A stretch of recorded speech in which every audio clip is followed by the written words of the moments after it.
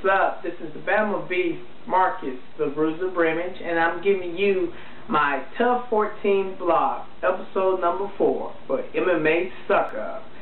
So it starts off with Lewis telling Michael Bisping about the matchups that we heard from our mole, John Dotson, aka I'm telling, but he let us know that it's going to be Stephen Bass versus Dennis Bermudez. So right now we're in the hole. I've lost, Josh Ferguson's lost, so now we want to, since we know the matchup, we want to prepare as much as possible for the matchup. So Michael Bisping gets Stephen Bass, and he works with him constantly on getting up. That was the whole game plan. Get on your feet. You do not want to be on your back with Dennis Bermudez on top of you. So he kept hammering him. And Steven was getting fatigued. Steven's condition wasn't that good going in, but he was able to slap on the triangle to get into the house. So that's what his game plan was this time. So he kept telling Bisping that you pushed me too hard, you know, I'm getting a little tired or whatever. So, but Bisping really wanted to get a win so he could start rubbing it into Miller's face. So the fight occurs, and Dennis gets hits with 3 jabs from Stephen Bass. Bam, bam, bam. I mean, it looked like Rocky 3 when he would fight against Mr. T. Dennis was like, back, back, back. I was like, oh man, you know, Stephen might get this. And Stephen like gets clenched up and he just gets taken down. And from there, he just kind of just gets, you know, dominated the whole time. I mean, there's nothing I can say. I mean, and he had plenty of opportunity to get up. I mean, constantly, get up, get up, get up. Not only was Bisping, Razor Rob was saying it, Tiki was saying it, and then eventually the whole blue team was like, dude, get the fuck up. But, you know, I guess he was still waiting for that triangle. The second round ends, and, you know, Bisping went on there and told him, get the fuck up. Second round begins, and this time Dennis is being aggressive on his feet and gets him down to the ground again, and nothing just happens. I mean, you know, the ref finally stops it. So after the fight, you know, Steven was kind of like fishing for compliments, like, you know, hey, yeah, what do you think about the fight? And I was just like, yo, man, you hit him with 3 jabs, pop, pop, pop. And then they were off the chain. That's all I could say, though. I couldn't say anything else. But, yeah. After a while, you started getting mad, and you started blaming Bisping for pushing him too hard 3 days prior to the fight.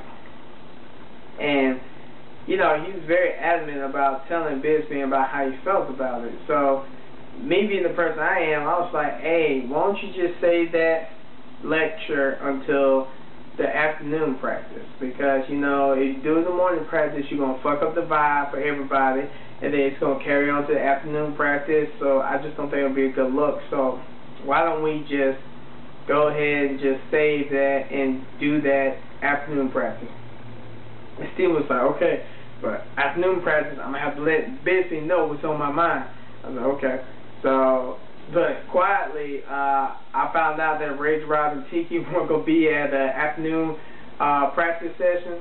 So I was like, okay, I can get in major work with Razor Rob working on my Muay Thai, and I can get in good work with Tiki working on my wrestling.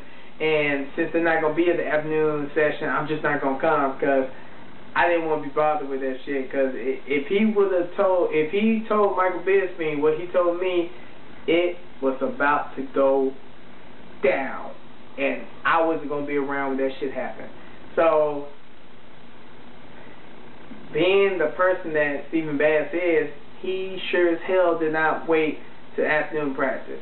So nobody knew this, but he actually pulled Michael Bisping to the side where the cameras were around and told him how he felt. And I just got done wrapping my hands, so I go and open the door to the gym, and I hear Bisping say, "How dare you fucking say that shit to me, mate? You didn't follow the game plan. No, it's bullshit. It's bullshit, Bass." And then he walks off. I was like, damn it, Bass. I said afternoon practice. Now I gotta be around when this shit gets bad. So I'm trying to like walk away, and fucking the Bisping was all like, "Darkness, get in here." I'm like, shit. So I close the door, and he makes his little speech, and it was funny because it kind of felt like we threw Stephen Bass up under the bus because, you know, he was all like, "Does anybody agree with Stephen Bass?" And Lewis said, "Hey, we with you all the way, coach." And then, I mean, it was bad. After that, it was like Stephen Bass had leprosy, like unclean, unclean, unclean. Didn't nobody want to be bothered with him. Nobody wanted like to breathe the same air that Stephen Bass was breathing at that practice session. I mean, he was like in the corner looking like a little kid who got his bike stolen. I mean, it was bad, man. It was very bad. But you know, that shit sucks. And you know, like I said, emotions like that linger, and all of a sudden Lewis is fighting now, and you know, he's still dealing with that shit too. So whatever. Lewis is fighting Dustin Page.